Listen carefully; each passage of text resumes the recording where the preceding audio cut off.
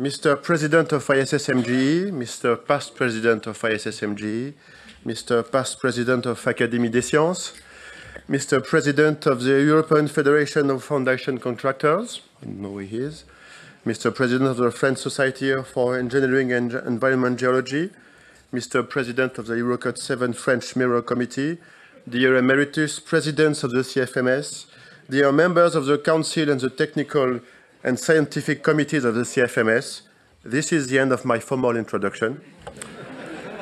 Dear colleagues, dear friends, 20 years ago, on the instigation of Professor Pecker, who was then its president, the CFMS established an annual honorary lecture, the Coulomb Lecture, to commemorate his contribution to soil mechanics. Every 2 years, we invite a foreign speaker. This conference is presented by a scientist from a professional or university background whose work has brought a major development in the field of geotechnical engineering, either under the theoretical aspect or under the experimental aspect, or through exceptional achievements. This is clearly the case with our speaker today, whom I have the honor and pleasure to introduce, Professor Robertson. Dr. Robertson has exceptional experience as an educator, researcher, consultant, and practitioner specializing in the areas of in-situ testing of soils, earthquake design of geotechnical structures, soil liquefaction, pile design, and soil structures interaction. Dr. Robertson is recognized as an international expert in the areas of in-situ testing and soil liquefaction. Dr. Robertson has been a consultant all over the world for projects involving liquefaction evaluation for major structures, stabilities of onshore and offshore structures, landslides, stability of slopes, deep foundations, and of course, use and interpretation of in-situ tests. In France, I've seen very frequently that as soon as you speak of CPT, the name of Professor Robertson comes into the conversation faster than the discussions about the results of the tests. His famous abacus is in fact an essential reference for any geotechnical engineer. Dr. Robertson has authored or co-authored about 250 publications, including 1 book, 6 chapters in books, 3 engineering design manuals, 80 referred journal publications, and about 150 other referred contributions. In his role as Associate Vice President at the University of Alberta, Dr. Robertson was responsible for leadership in the transfer of technology to the community. Dr. Robertson has also sat on the boards of several private and not-for-profit organizations and maintains an active research program in geotechnical engineering. Currently, Peter Robertson acts now as consultant at Robertson Consultant, I think. Dear Professor Robertson, welcome in Paris, France, land of Pressiomètre. You now have the floor for an hour, after which the audience will be able to ask you a few questions. Please.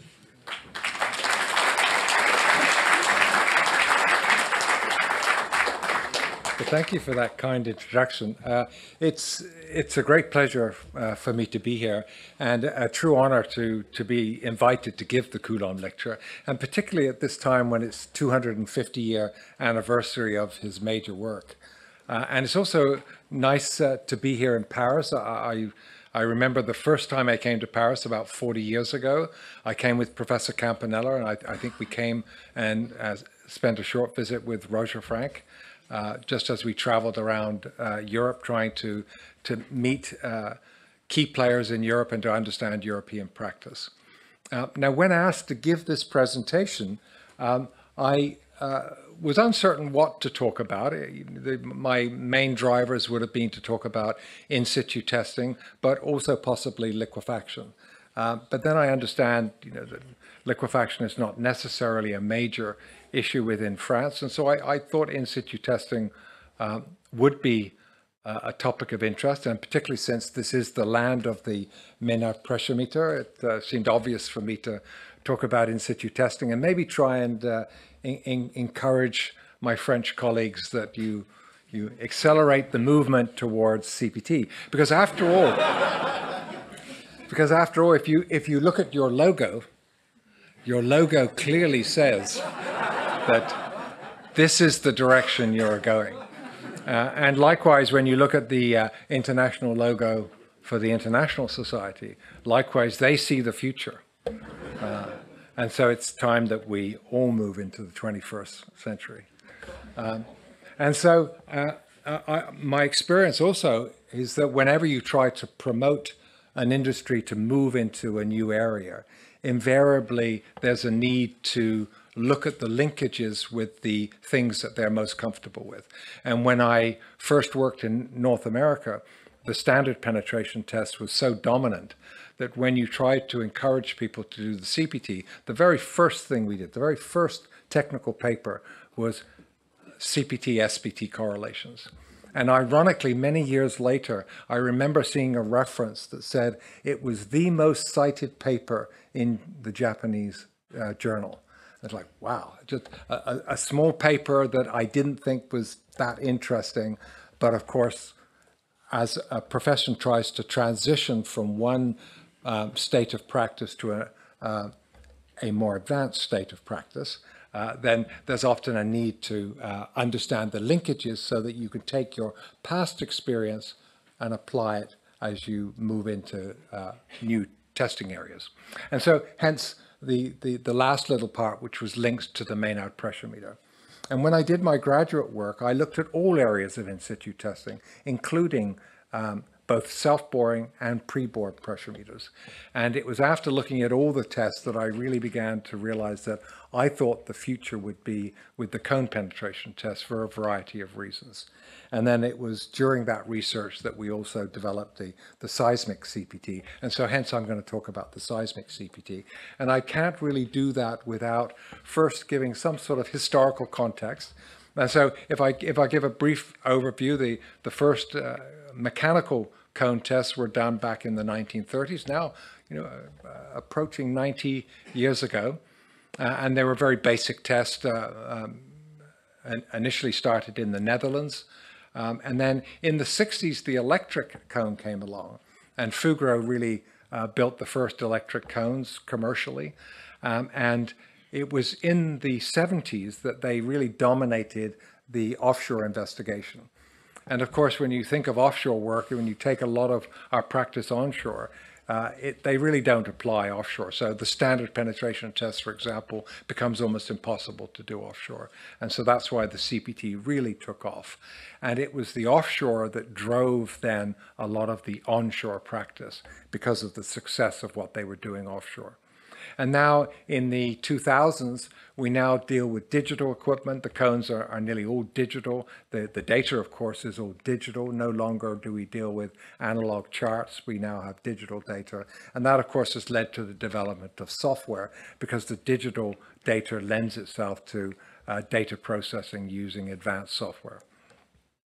So the basic cone penetrometer nowadays, it's a strain gauge device. It has two strain gauge load cells. The first strain gauge load cell measures the force on the tip, which when divided by the cross-sectional area gives the tip resistance in units of stress. And then the second load cell measures the force of the soil as it passes the sleeve. And so it's often referred to as the sleeve friction or the sleeve resistance. And when that's divided by the surface area, gives you the frictional resistance in units of stress. And then in the 70s, of course, a saturated porous element was added with a pressure sensor so that you could also measure the water pressure. And from the very early days of the use of the CPT in the Netherlands, they had recognized the power of this combination of the sleeve resistance divided by the tip resistance in units of stress, which is referred to as the friction ratio. So those are the basic measurements of the tip resistance, the sleeve resistance, and the pore pressure. And so the early cones, of course, only measure tip and sleeve, but in the 70s, the pore pressure was added. And initially it was added on the tip, but they quickly realized that that was problematic. It was often became damaged, etc. So then it migrated to just behind the tip on the shoulder, which is now referred to as the U2 location, U1 being on the tip.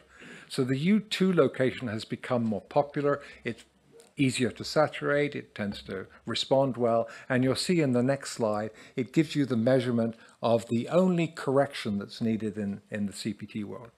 And the early cones were all 10 square centimeters in diameter, so 35.7 millimeters in diameter. But more recently, the 15 square centimeter cone has become very popular. And I live in California, and California has some rather hard ground. It has soft rocks. And so the 15 square centimeter has become the more common probe in North America. And it's pushed in with 10 square centimeter rods. So that means it minimizes the rod friction. So it actually becomes easier to push a 15 square centimeter cone than it does a 10 square centimeter, because most of the resistance actually comes from rod friction. And so the 15 has become popular because it is in fact easier to push in for a given reaction force. Oh, and then I forgot that also in the 80s we added a geophone so that we could measure the shear wave velocity. So this small correction, so when Professor Campanella and I started to look at the cone, one of the observations that was made, and the offshore industry, Fugro in particular, they had observed this observation, that when they lowered the cone in water, you would expect that the tip resistance should equal the water pressure. But they always noted that it measured less than that. And they didn't quite understand why. They just realized it was measuring less than the water pressure. But in the offshore industry, that wasn't a major factor, because what they would do is when they got to the mud line, they would zero all the readings and everything would start at the mud line. So they would ignore the water above. And the reason they did that is the effective stress at the mud line is zero. And so, of course, the behavior of the soil is controlled by effective stress. And so everything is zeroed at the mud line. It just became common practice. But Campanella and I always wondered, well, why is the tip resistance not measuring the correct water pressure? And of course, very quickly we realized that when you look at the cross-section, the water actually acts on the shoulder of the cone because the water seal O-rings are just inside. And so the water actually acts on the back of the shoulder. And so the correct cross-sectional area for the water pressure is the net area. It's not the gross area. So the net area is essentially the diameter of the load cells. And so in the early days, the net area was often quite small, sometimes 60 or 70% of the gross area. And so with this recognition now, most modern cones all have net areas about 80% of the gross area. And this small correction is made. It's only a small correction. And in sands, the correction is almost insignificant, because in sands, the measured tip resistance is very high, maybe 100 atmospheres, and the water pressure is very small because sands, the penetration process is typically drained, and so the measured pore pressure is maybe only 1 or 2 atmospheres. So the tip resistance is maybe 100 or 200 atmospheres, the pore pressure is only 1 or 2, so the correction is insignificant. Now in soft clays, it becomes a little bit more important, because in soft clays, the tip resistance can be very small, maybe only 5 atmospheres. And the pore pressure, because the penetration process in clay, soft clays, is undrained, you can generate large excess pore pressures. And so this U2 pore pressure can sometimes be 80% of the tip resistance, so a big number. And so this correction, if the net area is 80%, then the correction is 20%. So 20% of the pore pressure. And so the correction ends up being approximately about 10 or 15% of the tip resistance in very soft clays. So in sands, it's insignificant. In soft clays, it can be a 10 or 15% correction. It's now very common. It's required in all standards. And so a relatively large net area is required in the standards. It's required to make this correction. So it's common that although we measure QC, we actually mostly process QT, which is this corrected value. The other thing to note is that likewise the sleeve friction. In the early days when they lowered cones in water, you would expect that the sleeve friction should be 0, but they always recorded some sleeve friction. And sometimes it was negative and sometimes it was positive, depending on the actual design of the cone. And of course, when you looked at the cross-section, you realized that depending on the design of the cone, the sleeve could sometimes have a different area at the bottom as compared to the top. And so this difference in cross-sectional area of the sleeve was resulting in a net force. And so that quickly led to the recommendation that all cones should have sleeves of equal end area, so that you no longer generated this unequal force when the cone was immersed in water. And of course, when we push the cone into soil, when we push below the water table, it's immersed in water. And so, again, an important thing. And it's required in virtually all standards now. The cones have to have a relatively large net area, this 80%, and that the sleeve friction should have equal end areas. So that was recognized about 30 years ago, and it's now international standard. When you look at pushing equipment, it's varied enormously.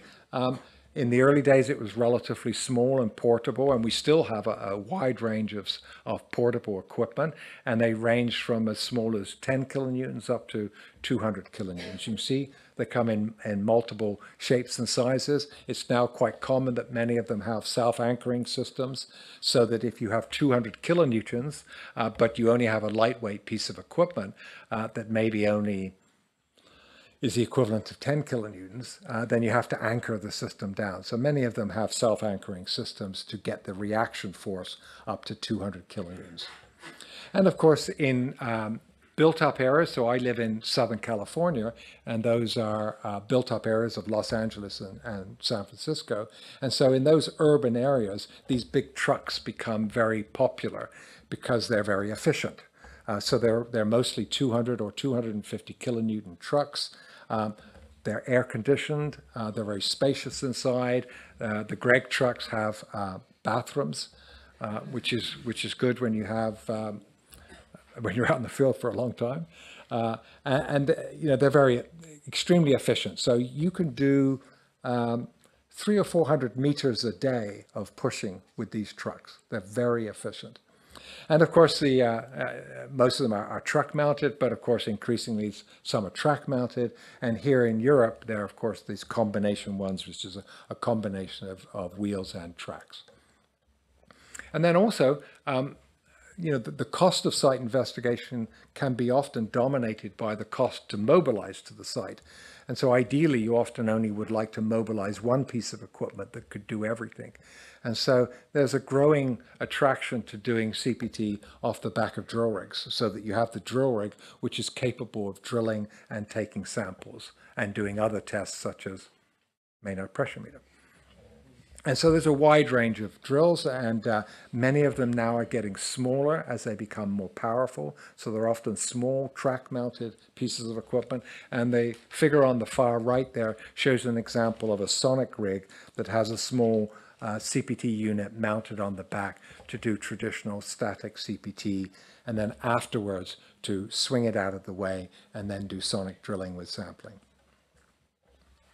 Okay. In the offshore industry, when they were in relatively deep water, they developed the technique of doing wireline CPT, because after all, if you're in 1,000 meters of water, it can take a long time to lower 1,000 meters of rods down.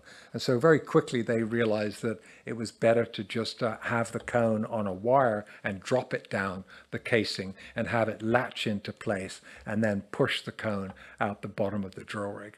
Now in the offshore environment, these boreholes are quite large diameter, and this never really caught on onshore, where drill rigs are smaller and the size of the casing is smaller.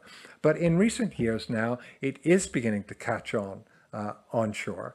And so recently I was involved in a project where Greg Drilling did wireline CPT, and we were able to push to 170 meters in mine tailings. So now we're going to significant depths into quite difficult ground conditions by using these wireline techniques. And the cost is quite cost effective, especially when you're going to great depth. And in the early days, often the criticism with the CPT is people say, well, the CPT is a nice test, but you don't get to see the soil. It would nice to get a sample. And of course, the Dutch have known for a long time that you would like to have a look at the soil and get a sample. And so they developed what are often referred to as these MOSTAP samplers. So they're pushed in with CPT equipment, and they get a small disturbed sample. They're rather thick-walled samplers, so the sample is disturbed. But it's it's ideal for identification purposes and soil classification. And in California, these slightly more robust piston samplers are very popular. And so the practice in many countries now is to push the CPT. It's quite quick. It's pushed in at 2 centimeters a second, or 200 millimeters a second. And so approximately a meter a minute. So you can do a 30-meter sounding in approximately an hour. About 30 odd minutes to go down and 30 minutes to come out and move on to the next location. So a 30-meter sounding in about 1 hour. And so you can see you can do 4 or 5 of those in a day quite easily. But if you would like to take samples, then the practice is push the CPT, you get this continuous profile which tells you a great deal about the stratigraphy, and then move over approximately a meter and then push in one of these push-in samplers, and then take selected samples in the layers that are of most interest to the project. So in the days of drilling and the standard penetration test, where the practice was to do SPT sampling every 1.5 meters, so you might come back with 10 or 15 samples, but it was possible that none of them were actually in the most critical layers. And so the practice now is push the CPT, get a detailed stratigraphic profile, move over, take a small number of samples, but in the layers that are most critical for the project. Oh, and to go back, and then to mention on the far right, in Australia, where they're doing work in very soft tailings, they developed a slightly larger diameter, thin-walled, undisturbed sampler that they push in with the CPT. Now, it's pushed in closed end. It's a piston sampler. It's pushed in closed end. So it obviously creates some disturbance in front of it because it's pushed closed ended. But the sampler is 1 meter long. And so it's cleverly designed that when you take the sample, you go past the disturbed zone into the undisturbed zone and then bring the sample up to the surface. And then you can ignore the disturbed portion and then focus on the undisturbed portion. So in very soft soils where the pushing force is very small, then you can actually take undisturbed samples using CPT equipment. And in the early days, the common practice is that the push rods are 1 meter long, and so you push the cone for 1 meter, and then there's a pause while you then add the next rod and then continue pushing. So it's not strictly a continuous test, it's got these short pauses. Now those short pauses are actually quite helpful, as you'll see later, for measuring things like shear wave velocity or for doing dissipation tests with the pore pressure. But in some cases, it's nice to actually do continuous pushing. And so there are a number of systems out. The one on the left is sort of these little short rods that have an automatic single half twist to join the rods. And so it's fully automated. So it continually pushes and adds the rods in an automatic way. And on the right is a system, again, modified from some of the offshore industry using coiled tubing. And so you have a coiled tubing, and it's when it goes through the thruster, the rods are straightened and then they're pushed into the ground. And the cone has a small inclinometer to ensure that it does stay vertical, but that allows continuous pushes. And then in certain areas, currently in some of the mine tailings industry, where you may be concerned about the safety of personnel, whether or not the structure is safe enough to go out there. And so there's a move to these remotely operated devices. The one on the left is a rather small device that Greg Drilling developed to push a miniature cone, and the one on the right is the Fugro one, which pushes a full-scale 10 square centimeter cone up to 60 meters. The orange there is a person, so you get the sense of scale. The one on the left, the whole height of the device is about the height of a human, whereas the Fugro one, you can see it's about 3 to 4 humans high, quite a bit bigger. But fully remote, it goes out on its own. You have a separate control cabin that can monitor the test. And so if we now talk about the seismic CPT, and so when Professor Campanella and I were working together in the early 80s, we had heard that Fugro had an office in Long Beach, California, which actually had converted over to Urtec. And we'd heard that they were doing push-in downhole seismic. and they were using their CPT rigs to push in a geophone into the ground. So we went down and visited them, which is quite ironic because now I live not far from that area.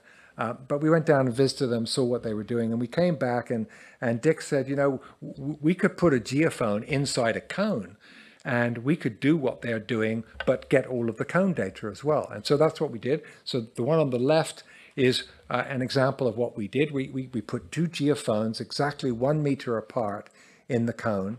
So it made the probe a little bit longer. And so what you do is you push it and then you pause because you're going to add another rod. And then on the ground surface, if you had a horizontal beam and you hit the beam horizontally, you generate a shear wave, and that shear wave will travel down and pass the cone as it travels down. And so it'll arrive at the upper sensor first, and then a short period afterwards, it'll pass the lower sensor. And so if you just take that time difference, and the distance between the two is 1 meter, so the velocity is that 1 meter divided by that time difference. A very simple test to do. And when we showed the data to various geophysical experts, they all looked at the data and said, wow, the quality of this data is remarkable, because they were used to doing testing where they would drill a hole and then place a geophone down in the hole and then have to push the geophone against the side of the hole. Whereas, of course, we had a geophone that was pushed tightly inside the cone, and the cone is pushed tightly inside the soil. So there's excellent contact between the geophone and the soil. So you get super high quality data. And so we did that first. And then, being a graduate student, I looked at the data and said, well, you know, we could get away with just one geophone, because if we had one geophone buried inside the cone, it wouldn't have to be so long. It would just be the standard length of a standard cone, which would be a short distance. And then you could do the same test, but now you would stop at the first test, generate a shear wave, measure its arrival, and then push to the next depth and repeat the test, and you'd get the same result. So that was referred to as the pseudo interval, because it takes 2 tests to do it. And the first one is the true interval. And when we did that, we found that the pseudo one gave essentially the same answer, but it was an easier test. It was just a single geophone embedded in the cone. So it became very simple to do. Now, over time, because after all, that was 40 years ago, 40 years ago this year, when we first did that, and it's evolved over time. And the challenge of the pseudo is you are having to repeat the test, and there are some idiosyncrasies about repeating the test, having a reliable trigger, etc., which I'll describe in a moment. But the true interval approach is becoming popular, and this is an example. This is actually modified from Marchetti's dilatometer. And what the industry found is that what Diego Marchetti had done is developed a very nice seismic module. And so the CPT industry is now realizing that, well, maybe we should just use the Marchetti seismic module, but attached behind a CPT. And so that's what's happening in various parts of the world. And they've got this rather nice diagram. So you generate a shear wave, you do true time. And so in the top right hand, you can see that the blue signal would represent the upper geophone, the red one is the lower geophone. You can see that there's a small time difference between the two. And then you use cross correlation to shift the signals to find out what the time difference is. And then once you have that time difference, you can calculate the velocity. And you can do that in the field. So a single blow of the hammer, and then the waves arrive. It immediately calculates the shear wave velocity. And then, of course, if you repeat the test, you can get a sense of the repeatability of the test. And if you do it 2 or 3 times, you get a sense of the repeatability and the variability. And so you can actually quantify both the accuracy and the uncertainty of the shear wave velocity. So that's becoming quite popular. So if you compare the two methods, the true interval method has the advantage that it only requires a single shear wave source, whereas the practice, at least in California, with the single geophone is you have 2 shear wave velocity sources. You have one on the right and one on the left, so that you get a polarized signal. the one on the right will kick in one direction, the one on the left will kick in the opposite direction. And so you end up getting a polarized signal, you know, one that goes upwards and the other one that goes downwards. And so it's easier to identify the arrival time with the polarized signal. But true time, you only need a single shear wave source. It's independent of the seismic trigger, and you obtain the shear wave velocity directly in the field. The limitations are that it's a slightly longer probe. And of course, the 1 meter probe was rather long, and so Marchetti has really, it's a half a meter. So it's a little bit shorter, but still relatively long. It's a sizable probe. And the longer the probe is, the harder it is to push it in, because you've got more rod friction.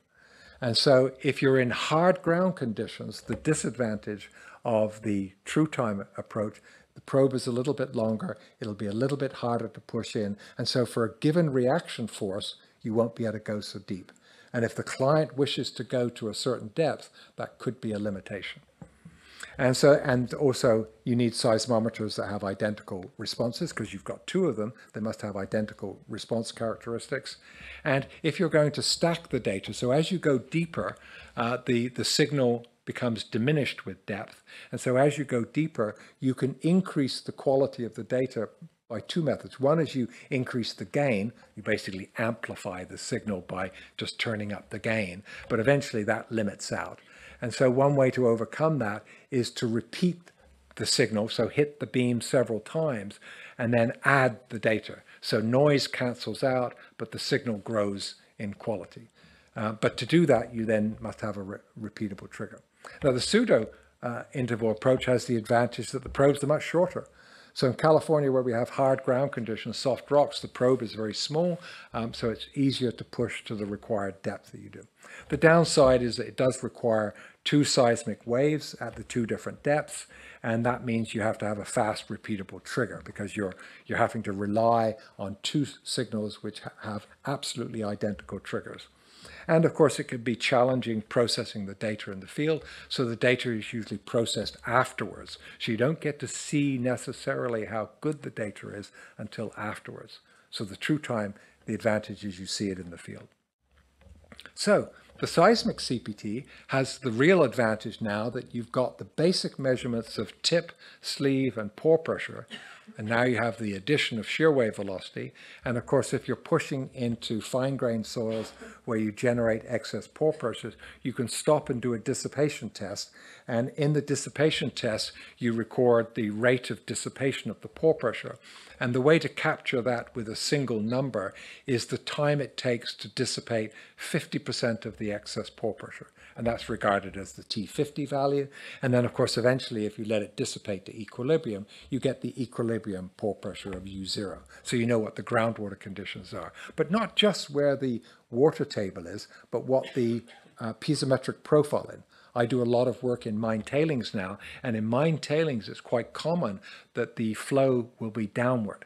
So there's downward flow. So the piezometric profile is less than hydrostatic. And so it's important to do multiple dissipation tests so that you can actually determine the true piezometric profile. And of course, you measure slope inclination. So you've got 7 measurements. And of course, you can also measure P wave velocity. I mean, I was describing shear waves, but if you hit the beam vertically, you generate a compression wave. And so you can also measure the compression wave velocity, which can help distinguish where saturation is. So here's an example of the data. So you've got tip resistance, sleeve, pore pressure, and then shear wave velocity. And then on the right is the sort of the computer-generated soil behavior. So an awful lot of information contained. And you can also see on the pore pressure profile, you've got a number of dissipation tests where you'd have T50 and U0. So an enormous amount of data. And so tip, sleeve, and pore pressure, it's common now that it's recorded every 20 millimeters. And so if you're doing a 30-meter sounding, you have several thousand data points. And you've got 3 channels of it, so you truly do have thousands of data points. And as we move into a more risk-based approach, where we wish to do statistics, then you're now beginning to get enough data that you can actually do statistical analysis on the variation of the parameters that you're interested in. And so when it comes to interpretation, I've got this little diagram on the left that sort of shows a generic sort of visual example of the interpretation. The one at the bottom illustrates that often the first thing people want to do is soil type. They want to get the stratigraphy and know what the soil is because you're not directly seeing it. So you want to know, am I in sand or clay, etc. And then, of course, you can estimate the state of the soil, whether or not it's relative density or yield stress ratio or OCR. You can estimate the strength, both the peak strength and the residual strength, and you can estimate the stiffness of the soil. Of course, if you measure the shear wave velocity, you're getting a direct measure of the stiffness of the soil, so you don't have to estimate it. And of course, you can estimate the consolidation and drainage characteristics. So I show an example on the right. You've got the tip resistance, pore pressure sleeve, and then here it's just an example of undrained strength where the black is the peak one and the red is the remolded. And then the last one would be the over-consolidation ratio. You notice a nice feature that underneath the tip resistance, you see color. And so in a moment, I'm going to show the soil behavior type chart. And so those have become color-coded. And the color from those charts is now put underneath the tip resistance. So you can look at the cone profile and see not only the variability of the soil, but get a sense of what type of soil it is. So the orange and brown, of course, is sand, and the green is silts and clays. And so about 50 years ago, Professor Roth, in his ranking lecture, he correctly said that when we're dealing with parameters, just like we heard this morning about the importance of putting units, he said, well, in many cases, we want to use normalized parameters so they become unitless. It doesn't matter what units they are. And they're normalized by the effective overburden pressure, so that it's independent of depth, so that you're using parameters that are not a function of depth. And so he has suggested that simple normalization. And so the more common term now is to go from lowercase q, which is the measured tip resistance, to uppercase q, meaning the normalized tip resistance. And that would be the net cone resistance. So cone resistance minus the total overburden divided by the effective overburden. And then as I began to do more work in sands and for liquefaction, the work that Peter Roth did was primarily focused on clay, and he identified that you could do this linear normalization by dividing by the vertical effective stress, and it captured all of the characteristics of clay behavior. So essentially it was a direct measurement of the OCR of clay. But when it comes to sand, that linear normalization doesn't quite work because the strength envelope is curved for sands. And so once you've got a curved strength envelope, you actually have to have a curved normalization. And so we suggested this modified normalization. It looks a little complicated, but the first term is the net cone resistance divided by atmospheric pressure. That makes it dimensionless. And then it's got this stress correction, which is atmospheric pressure divided by the vertical effective stress to a power n. And if n is 1, it actually reverts back to the one that Professor Roth had suggested. And so in clays, n is 1, but in sands, n approaches about 0.5, capturing the nonlinear normalization with depth. And I put in a little subtlety, that sort of said, well, it's also a function of confining pressure, because the curvature of the strength envelope in sand diminishes with increasing overburden pressure. The work by Bolton, etc., sort of showed that the curvature of the strength envelope diminishes with increasing confining pressure. So I put in a sort of a generic number to try and capture that effect. And so there's a variety of normalized parameters. I've described the normalized tip resistance. There's also a normalized sleeve resistance, but it's quite popular to use a normalized friction ratio. It's really the same as the original friction ratio, but it just uses net cone resistance instead of just cone resistance. And then there's a normalized pore pressure. In the early days, BQ was suggested, which is the excess pore pressure divided by the net cone resistance, but increasingly recognizing that this uppercase U, which is the excess pore pressure divided by the vertical effective stress. So they're all sort of normalized by the vertical effective stress. So those are the three that we select and that are becoming common practice. So when it comes to soil behavior type, in the mid-80s, I had suggested a simple chart, and it was based on basic cone measurements, but very quickly realized that following Peter Roast's example, we really should normalize it. So this is the normalized soil behavior type and chart, and this is a better way to do it because it's independent of depth. So it works a lot better.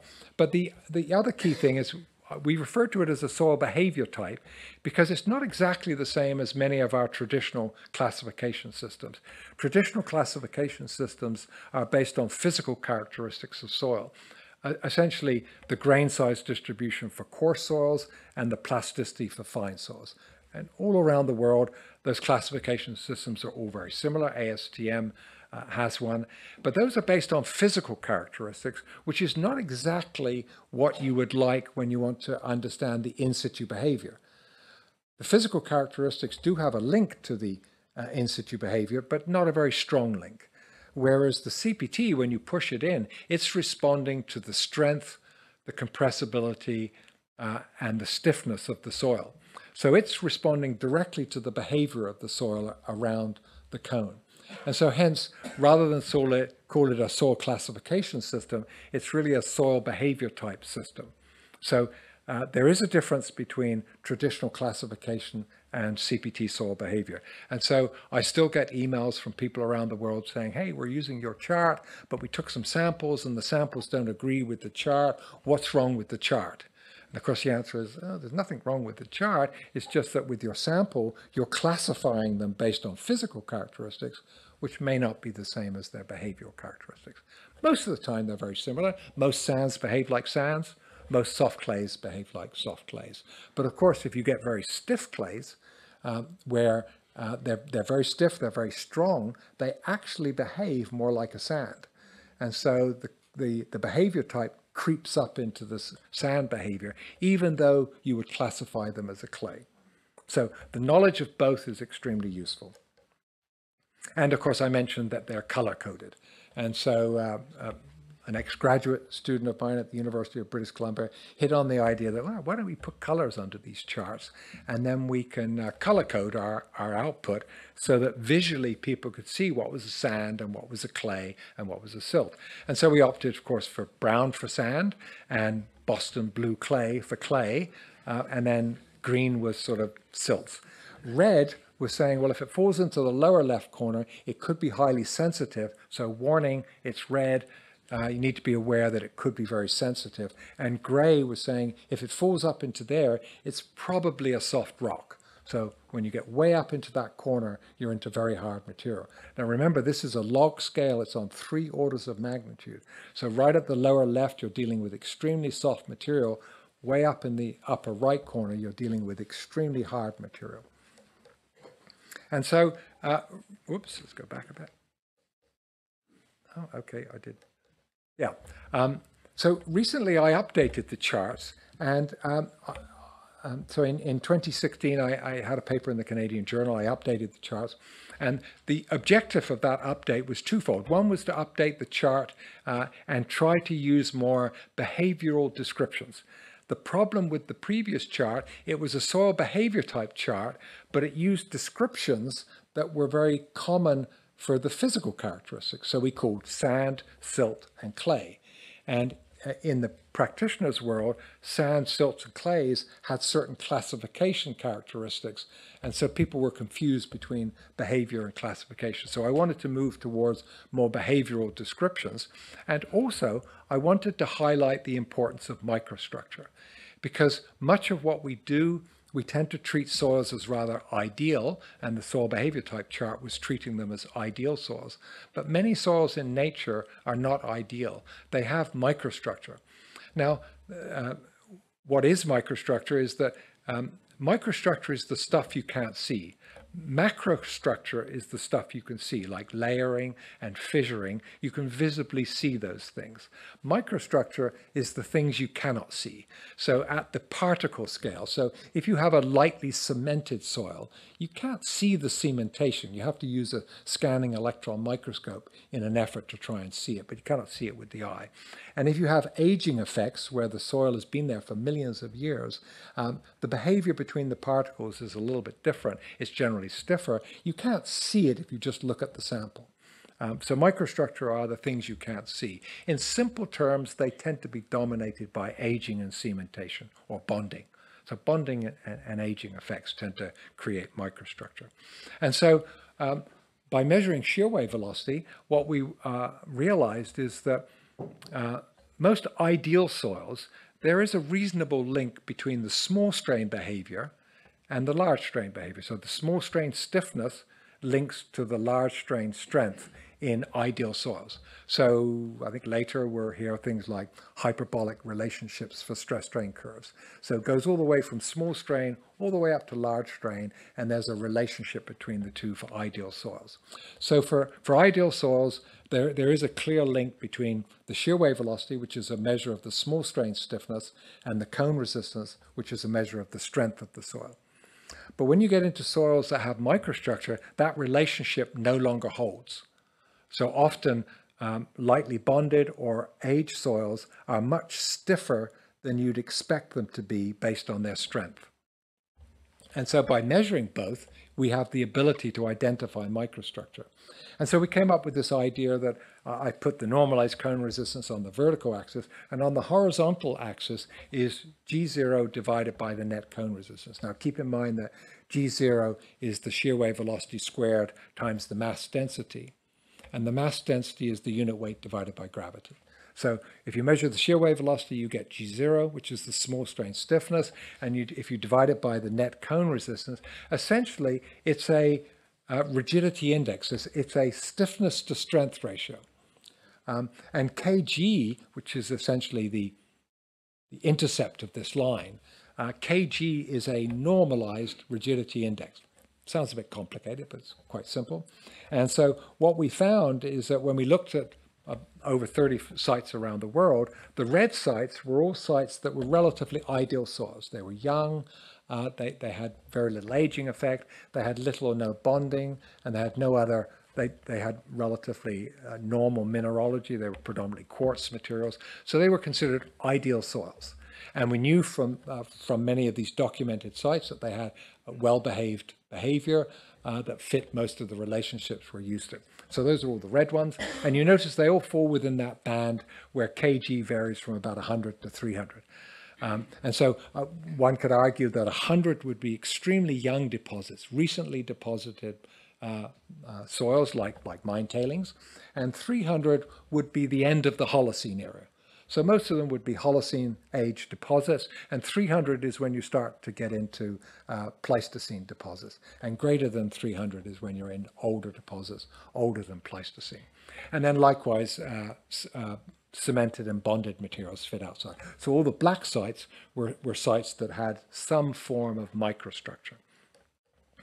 So let's go back a bit, just as a reminder. So if Kg is greater than about 200, then typically you've got sort of an unusual behavior that you need to take account of. And so I also updated the soil behavior type chart. The dashed lines was the one I showed previously. Now we've put new lines, and I've steepened them up a little bit, recognizing that instead of roughly circular boundaries, they're hyperbolic boundaries.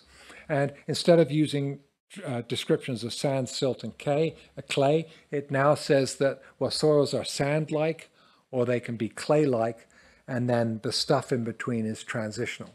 It's transitioning from either sand-like to clay-like. Could be either one of them, depends. And also, I introduced this wavy horizontal line that says this seems to be the boundary between soils that are contractive or dilative at large strains. And this is for ideal soils, so little or no microstructure. And so if you have a soil that is dilative at large strains, then that means in undrained behavior, the undrained strength would be larger than the drain strength. And so for design purposes, you'd like to use the drain strength. But if you've got soil that's contractive at large strains, then that means the undrained strength is less than the drain strength. And so for design purposes, you need to check stability under undrained conditions. So it's a good guiding criteria for engineers to look at the cone data and say, well, am I dealing with soils that are contractive or dilative at large strain? So it's a nice way to capture it. So now the descriptions are, it's sand-like and dilative, or it can be sand-like and contractive, and you can have clay-like and dilative, clay-like and contractive, and then of course the sensitive region is clay-like and contractive, but also sensitive. I made the clay-like contractive and sensitive region a little bit larger for two reasons. I needed to make it larger. It would capture more of the sensitive soils that we were observing.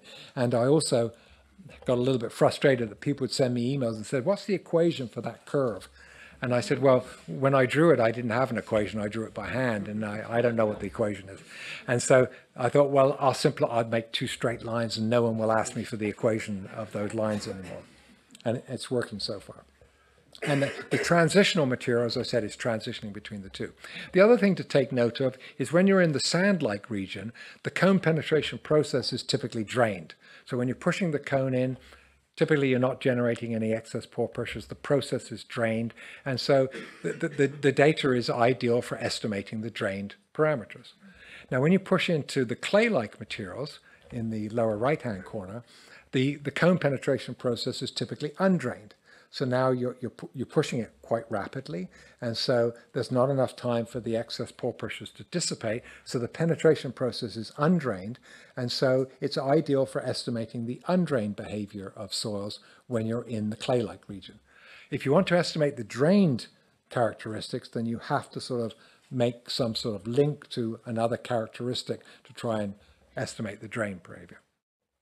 And the transitional, again, not only is it transitional soil, but it's transitional in how it behaves with the CPT. So it could be either drained or undrained, or could be partially drained.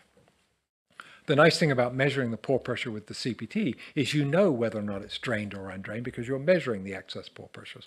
So if you get no excess pore pressure and you get the piezometric profile while you push, you know it's a drained penetration. If you get excess pore pressures that are different than the piezometric profile, of course, if it's contractive, you're going to get large positive excess pore pressures. If it's dilative, you can get negative excess pore pressures, negative of hydrostatic. Now, of course, if it's shallow depth, it could be truly negative, but you know whether or not the soil is dilative or contractive to confirm the behavior type.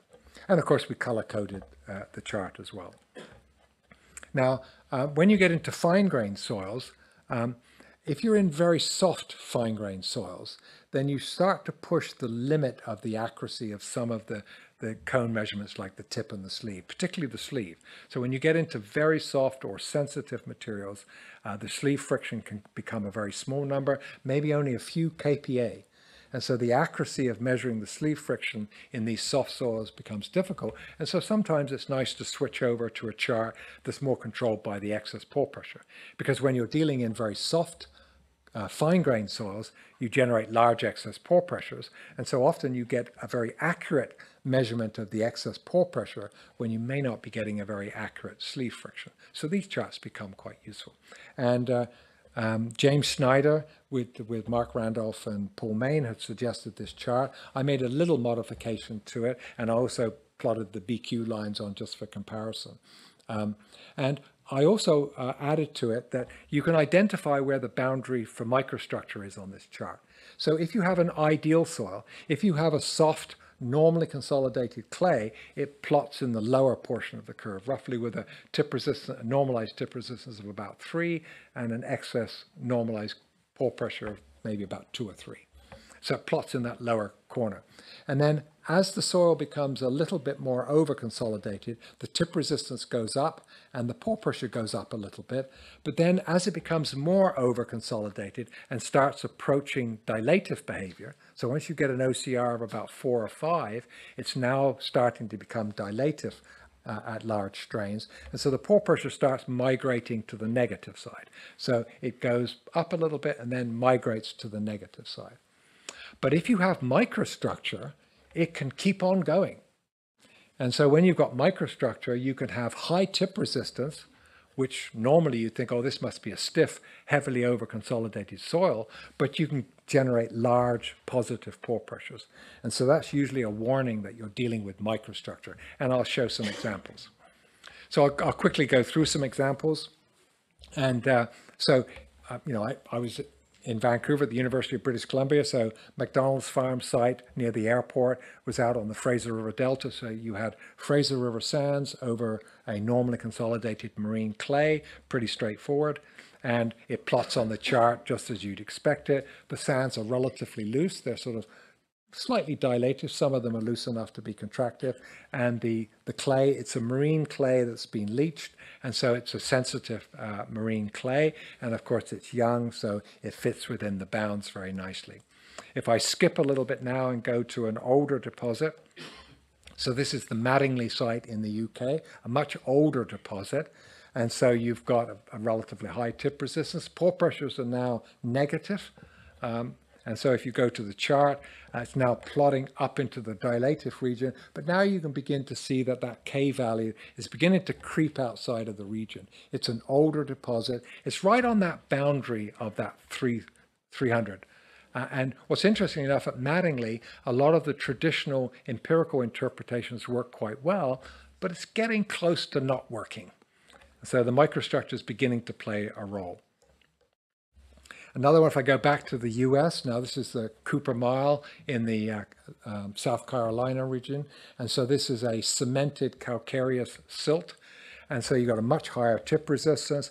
But you notice that although you've got a very high tip resistance, and it's sort of clay-like in its behavior, you get very large positive pore pressure. So now when you look at the chart, at shallow depth it plots on the contractive side, at greater depth it plots on the contractive side, but at shallow depth it actually plots on the dilative side. Whereas now you can see Kg is very large, warning you that there's a lot of microstructure. After all, it's a calcareous cemented silt. And now you can see the pore pressure. So although the tip resistance is quite high, you've now got significant excess normalized pore pressures, indicating that there's a warning to say, well, based on the tip resistance, I would think of this as an over-consolidated clay-like material, but those pore pressures are telling me it's contractive. So I've got a disconnect. On one hand, the high apparent over-consolidation says it should be dilative, but the pore pressure telling me it's contractive. And the warning there is to say, yes, the microstructure is giving you this disconnect between how you think it's going to behave. And of course, what it's really saying is that at small strain, it is in fact relatively strong and dilative, but at large strains, it begins to collapse and generate large excess pore pressures with strain weakening. So if you can break the bonding, it actually becomes strain weakening. And of course, in Los Angeles, we have siltstone in downtown Los Angeles. And so it's very similar if I go to the chart now. So it shows up as a dilative silt, but in fact, the excess pore pressures are enormous. They're almost off the chart. So it is a very stiff siltstone, but if you were to shear it and break the bonding, it breaks down and actually is contractive at large strains and generates large excess pore pressures. So that's a quick overview. So when it comes to measuring the shear wave velocity, one of the advantages of the shear wave velocity is you get that small strain stiffness. We know the stress strain curve is nonlinear. And so the shear wave velocity gives you the small strain shear modulus, which we used to refer to as G max, and now increasingly G0. And so G0 is really, it's a fundamental soil parameter. Which is really useful to measure. So the cone resistance is giving you strength, the shear wave velocity is giving you stiffness. So Martin Fahey and John Carter, they looked at lab data, and they came up with a nice way of sort of capturing the nonlinearity of modulus, not as a function of strain, I'll show that in a moment, but as a function of degree of loading. And so basically saying that, well, the inverse of the factor of safety is the degree of loading. And so as you more heavily load the soil, of course, the stress strain curve bends over. And so the secant modulus becomes progressively smaller and smaller. And so you start off at G0, but as you load the soil, that modulus decays to a smaller number.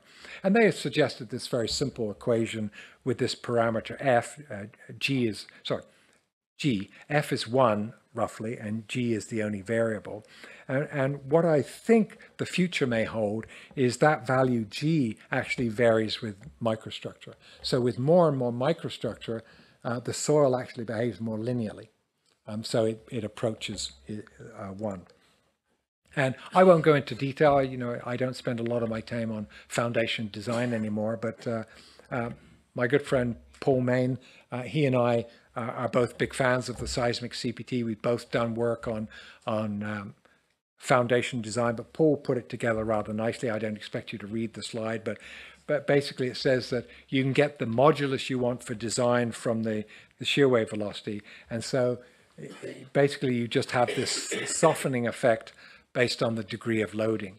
And Paul has looked at a number of case histories. I just showed 2 examples, and he did Class A predictions and was able to get excellent prediction of the load settlement curves for footings. And so rather than just design for a single load, it says, oh, why not design for all the loads and actually get the nonlinear load settlement response? That, of course, provides greater insight for risk design, because rather than just say, well, I did a settlement calculation, it says, no, I got the full load displacement curve, and I can do a more risk-informed design once I have a sense of the nonlinearity.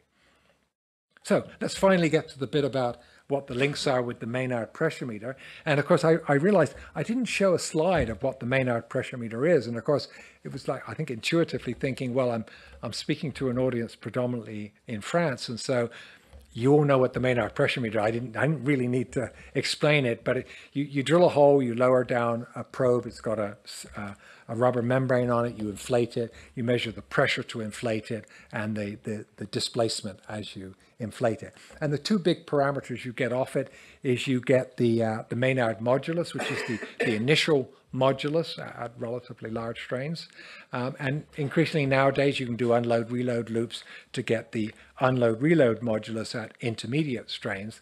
And various people, and Jean-Louis Briot had suggested correctly that the average shear strain around the pressure meter is roughly about 1/3 of your measured strain at the interface of the pressure meter.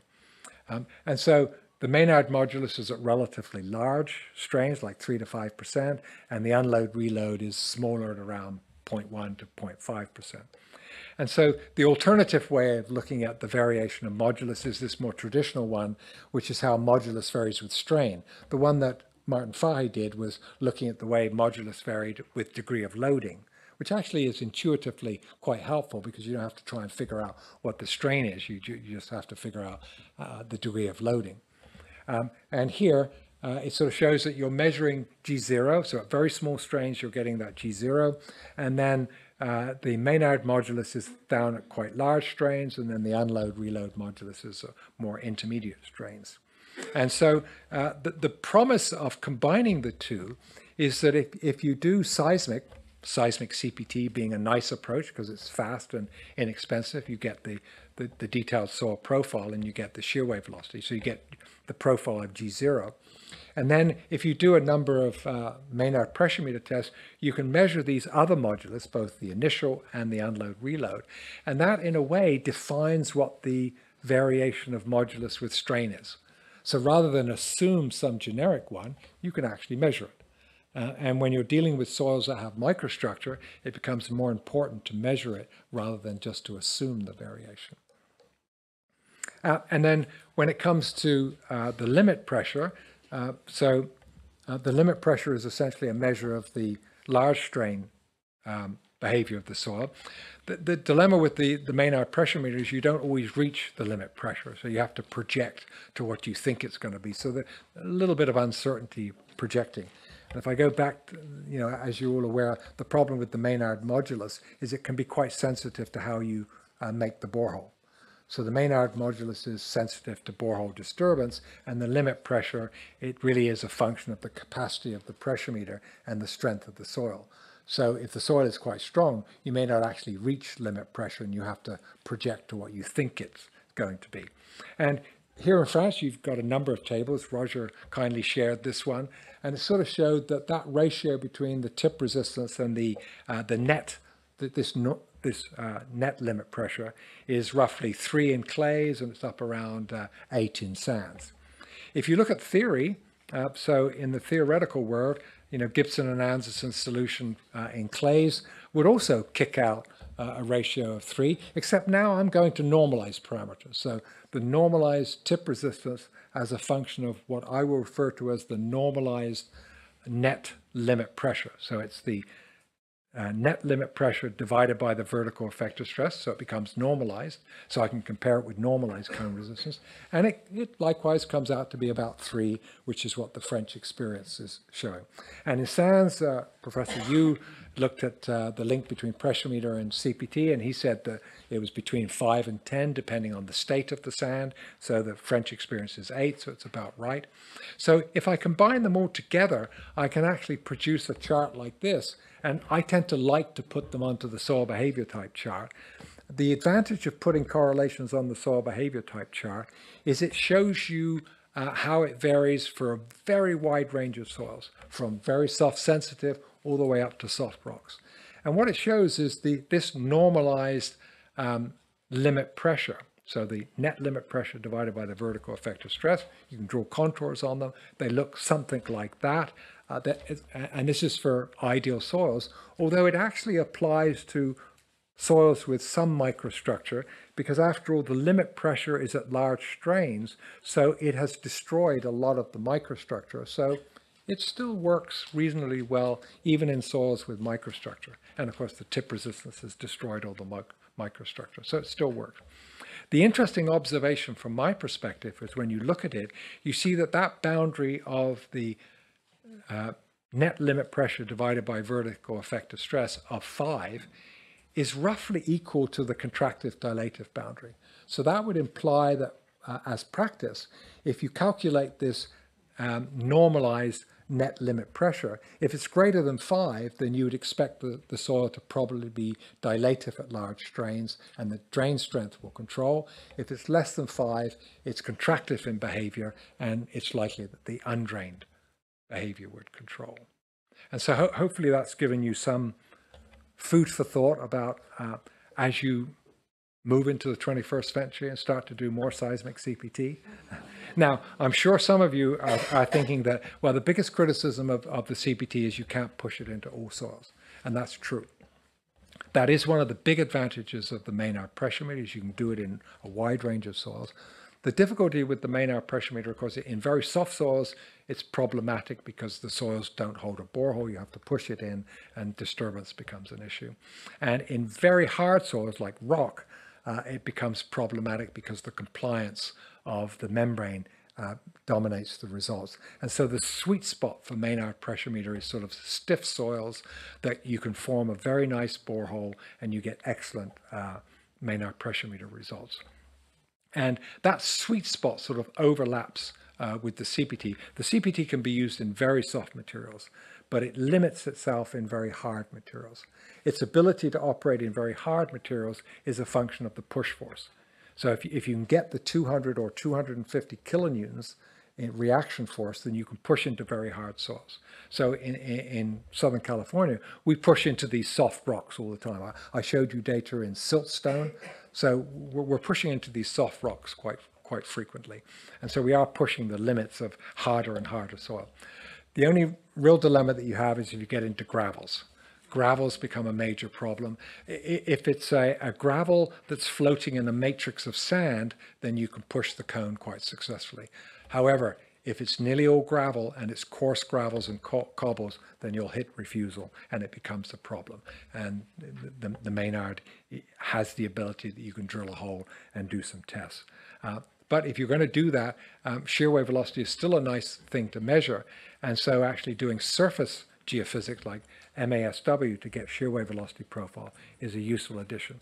So in California, I'm a consultant to Greg Drilling, and Greg Drilling has a Maynard pressure meter and does pressure meter testing. And so often when clients are asking for pressure meter testing, I often ask them and said, have you done CPT first and have you done seismic? Because of course, if it's soft, it says, well, you should do CPT first because then you'll know what the stratigraphy is and you'll know where you want to do the pressure meter testing. If the ground is very hard and not suitable for CPT that says, well, have you done geophysics? So you've got the variation of G0 with depth, so that again, you know where to focus, where you want to do your pressure meter testing. So rather than do pressure meter testing at every depth interval, you select the layers at which you would like to do it. And that's partly because in North America, site investigation is extremely competitive and cost sensitive. And so cost tends to dominate. And so the ability to maximize the data for the minimum amount of money becomes important. So in closing, so in the last 40 years, there's been significant developments in the seismic CPT. I've hopefully hit some high points for you.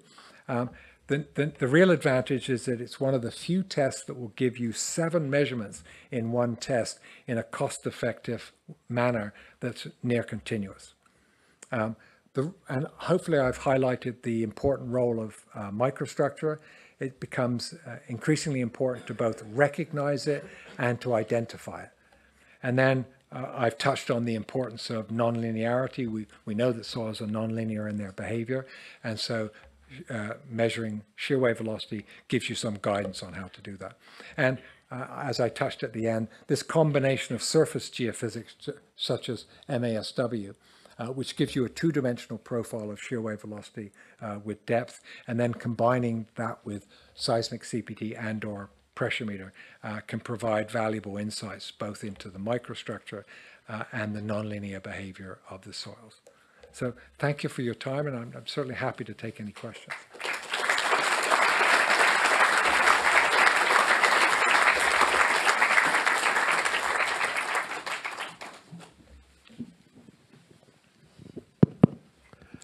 So we have about... Dans la lumière. Ah, pardon, je mets dans la lumière. Hop. We have got 50 minutes to answer questions. Oh, there's one right at the front here. Yes. Please introduce yourself before asking. Hello. Nice to see you again. Nice to see you again after so many years. Yeah. Of course, your lecture was devoted to the CPT, and that was very, very well centered. But it would have been interesting to see some comparisons between the velocity profiling provided by the CPT in comparison to in-hole classical tests like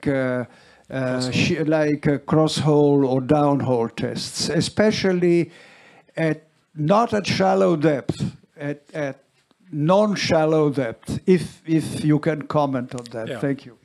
Yeah, that's a good question. You know, for time restrictions, I didn't want to spend too much time on the comparison because, you know, the seismic CPT has been around for 40 years. So in the early days, a lot of comparison work was done. And generally, the comparison is very good. However, there are catches to it. And the 2 big catches are, one is that the shear stiffness of soil depends on the direction of loading. So if you shear it one way, it can be slightly different than if it's sheared the other way. And with shear wave velocity, so the traditional shear wave velocity is you put a beam on the ground surface, hit it horizontally. So the wave propagates vertically and the motion is horizontal. And if you do cross-hole, it's possible that it's the other way. Now, for a lot of soils, the difference between those two may be only 10%. But in some soils, it can be more significant. And so there was work in the UK on some of the older clays in the UK. And these older deposits, they were finding that this stiffness anisotropy was more significant. And so there was a difference between whether or not you measured it vertically propagating or horizontally propagating. Now, of course, one of the ways around it is in a borehole, you can do it horizontally propagating if you want to. So you've got a GVH or a GHH. So life gets complicated when you do it, but you need to have an awareness that there is a difference and that the issue is which one do you need for your project.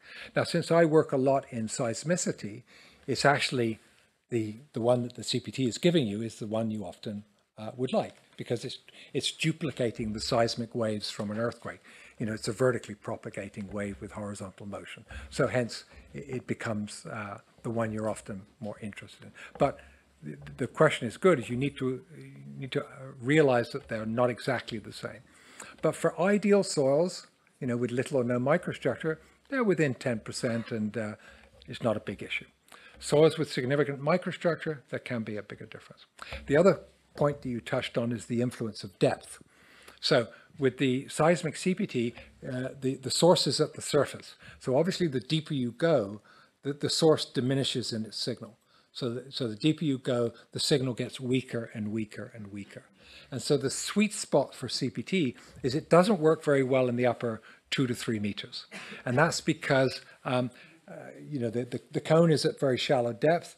The source is offset a short distance, only a short distance, but if you're only a short distance down, the angle is not vertical, it's coming in inclined, and so you get reflection and bouncing. So the signal tends to be messy in the first 3 or 4 meters. Once you get to about 5 meters, the signal becomes very clear. So from 5 meters down, it's good. The upper 5 meters, not so good. Now, once you go deeper, the signal diminishes, and by the time you get to about 50 to 60 meters, the signal is diminishing significantly. And so beyond 60 meters, seismic CPT starts to get out of its range. Now, there are ways around it. You can stack the signal, which slows it down, so you have multiple hits, and you collect the data and keep stacking it higher and higher. But 50 to 60 meters, you start pushing the limits. Now, traditional methods, cross-hole, becomes problematic at great depth because the boreholes don't stay vertical. So they start to move as you go deeper. So you have to use inclinometers to know exactly where they are and calculate the exact distance. It gets expensive. But when it comes to very deep boreholes, PS logging becomes very popular. So these are downhole devices that measure both P wave and shear wave velocity in hole in a device. Now the device is quite long. It's several meters long, 3 meters long. It's a very long probe. And so PS logging is not very good in the upper 30 meters because the probe itself is so big and cumbersome. But once you get past about 50 meters, it becomes very useful. And so what you tend to find is seismic CPT extremely useful in the upper sort of 50 meters, and PS logging becomes very popular below 50 meters because it's more cost effective and more reliable. So that's the way the industry's gone.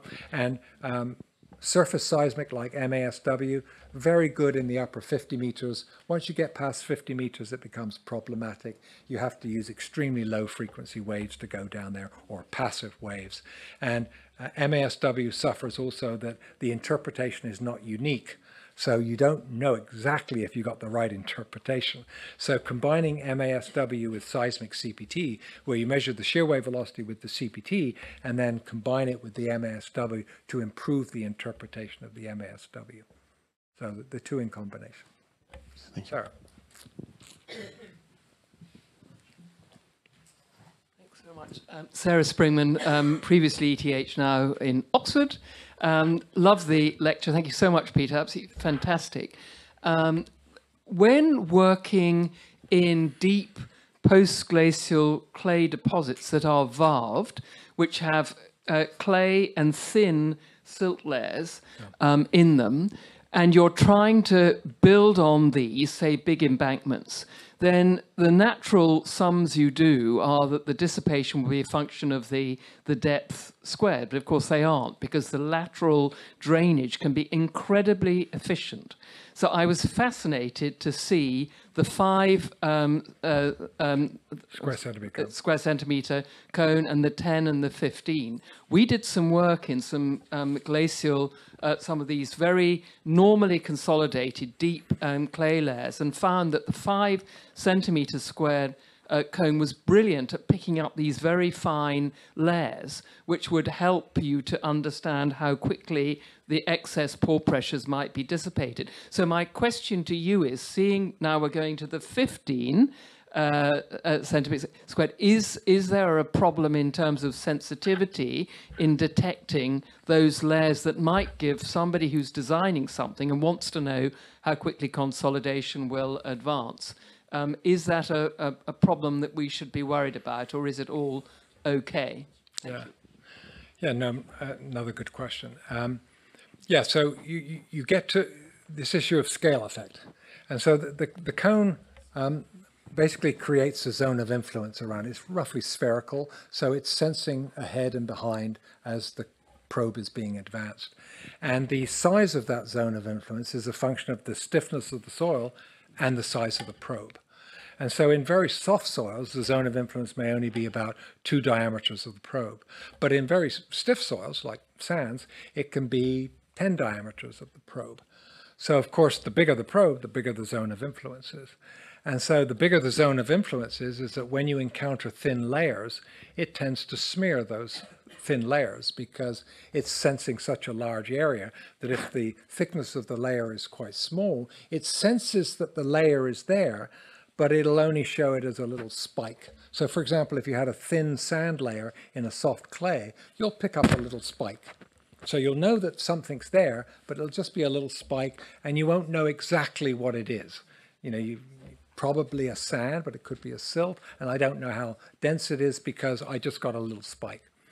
And so the smaller the probe, of course, the smaller the zone of influence and the bigger that spike is. And so when you get into thinly bedded deposits, small diameter cones become useful because they pick up these spikes a little bit better. But in the end, of course, it comes to practicality because the Dutch chose 10 square centimeters because it was a very practical size. It was a rather robust probe, etc. The 15 becomes attractive when you have hard pushing. So we're not dealing with thinly layered soft deposits. We're dealing with hard sandstones, siltstones, and claystones. So the big cones are very nice. But if you're dealing with soft deposits like varved clays, where you're concerned about the thinness, then smaller cones have an attraction. So now you're dealing with a site investigation where ideally you want a contractor that has the suite of equipment that can push the big cones and the small ones. And again, I mentioned earlier about the usefulness of the push-in samplers. And so, of course, you push a regular cone, you get your regular profile, and you'll see these little spikes. And if you're in a glacial environment, you might say, well, we're in a clay, but these little spikes, it might be a thinly layered clay, and we should take a sample of this and have a look at it. And so, of course, you move over, you take a couple of samples, you bring it up, you get them out, and you cut the sample, and you look very carefully and maybe let it dry out very quickly, and you go, ooh, we've got these little thin silt lenses that could be a problem. If the project is important, then you might say, well, let's do a couple of small diameter cones and just see how important they are in relation to the dissipation test. And you're right about the rate of consolidation. It's a function of the length of the drainage path. And often people will say, well, I've got a thick clay deposit, so the drainage path is very long. But it says, yeah, but the cone says, I got all these little spikes. These little spikes are telling me I've got little sand and silt lenses. So the drainage path may be much, much smaller than I thought it was. And the cone will tell you that. Thank you. Roger Frank, École des Ponts, France. Thank you for your very interesting presentation. Speaking about this measurement of stiffnesses in situ measurements of stiffnesses, one of my hobbies, I try to have it as an hobby. The few words you said about the Menard modulus were rather kind, on the kind side. On the kind side. I didn't want to be too critical. We agree that you could have been more critical. Okay. They were on the kind side. Let's speak about the cell boring pressure meter. I think you must have some experience of comparing the G0, G0 with the seismic CPT and the cell boring pressure meters. Probably, I remember speaking about that with you, probably most likely, when you were still in British Columbia. Didn't you work on that subject then? And since, what happened? Thank you. Yeah, I mean, what's interesting is the self-boring pressure meter where they're using instrumented arms. And of course, in the early days, it was 2 arms, then it went to 4, then it goes to 6, then it goes to 8. And the reason for that is when you had 2 arms, the 2 arms weren't exactly the same. So they're like, oh, okay, what do we do now? So I said, well, we'll take the average. And they said, well, maybe we should go to 4 and get a better average. And then they realized, oh, maybe 8 would be better. So it's pretty complicated. And of course, as these arms become more sensitive, when they do unload-reload loops, they, of course, are able to look at the data in great detail. And of course, they realize that the unload-reload loops are nonlinear, as you'd expect. So they don't come down exactly as a single value. They curve down and curve back up. And so as more people have done research, it says, yes, so we catch the curvature as it unloads and reloads, and we know what the strain is, so we can come into these degradation curves and actually plot the degradation of modulus with strain.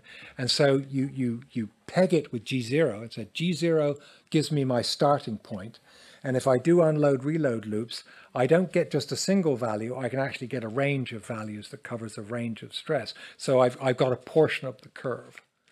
And so I would like to get the whole curve, but now I'm getting a portion of it from the unload reload loop with very sensitive equipment, and I've got the anchor point of G0, so I can get the whole degradation curve by just filling in the gap in between. And that seems to be the pragmatic approach. The difficulty is, of course, is that those probes are sophisticated and complicated, and in the early days, what we found is the probe was in the lab being repaired and calibrated more than it was in the field, because it was so complicated and so sophisticated. And so as a pragmatic engineer, I'd say, you know what, seismic CPT is very attractive. It does not go into the lab for recalibration very often. You just push it in, you get the results. It's very, very pragmatic. That's simple methods of measuring the volume changes in standard pressure. Yeah. Than what you mentioned. And all these gauges, etc. Yeah. Yeah, you got two approaches. You measure the volume, as in the Maynard, or the gauges, as in the sort of the British self-boring pressure meter, or the British pre-bore pressure meter. They both use gauges. There's pros and cons between the two. Obviously, the gauges are more complicated. The volume is a little bit easier, but the volume, of course, you've got to assume it's a right cylinder, which you can correct for, etc. Nothing's perfect. Yeah. I know there's one more question. We'll hopefully have time. Last one. Needed a short answer, please. Well, that's the problem. The questions are short, the answers are long. Sorry. Hello, Peter. So I'm Jean-David Verne from Unilassal in Beauvais, small city in the north of Paris. So as we're paying a tribute to Coulomb, we still use a lot Coulomb's cohesion and friction in laboratory testing. Have you ever tried to find a correlation between your in-situ testing and laboratory testing? Oh yeah. Again, in the interest of time, we couldn't possibly cover it. But you know, I've been involved in in-situ testing for over 40 years, and so this issue of comparing lab testing with in-situ testing arises frequently, and the challenge is almost always, of course, sample quality, because the in-situ test is being done in situ, in the natural conditions. And when you're dealing with microstructure, it's capturing the in-situ behavior with the microstructure. When you deal with lab testing, you've got to get the sample from the lab, from the field into the lab. And so the issues of sample disturbance, you know, really dominate.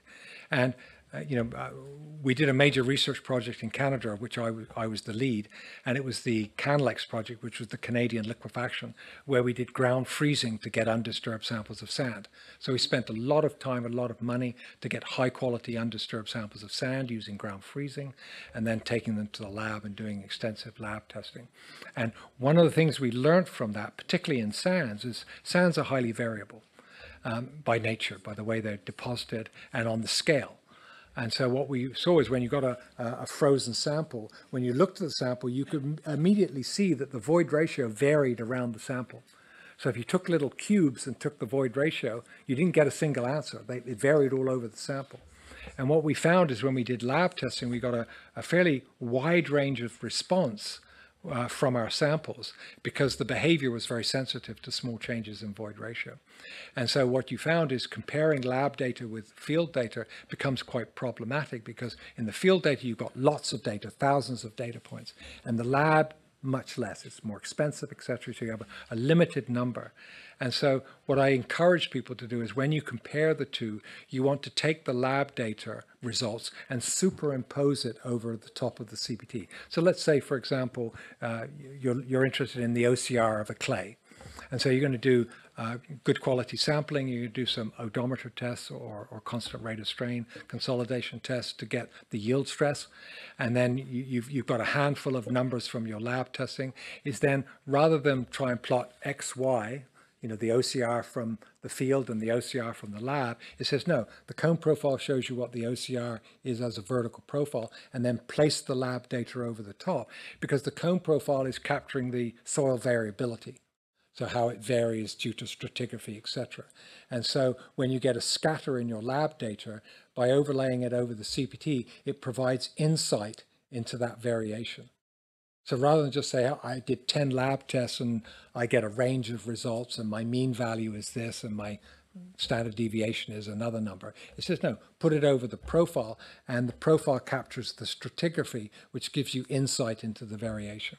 So it's a short answer to a longer question. Thank you. It was the last question, so the very last question.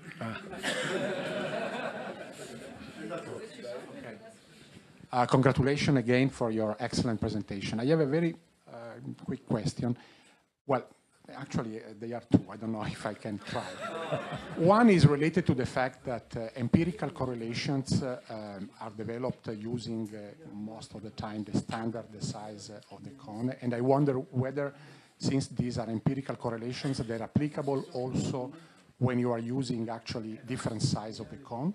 And the very quick question, the other one, is related to the fact that one of the reasons the Pressiomètre test, to me, is very insightful is because there is a theory behind the interpretation, the expansion of a cavity.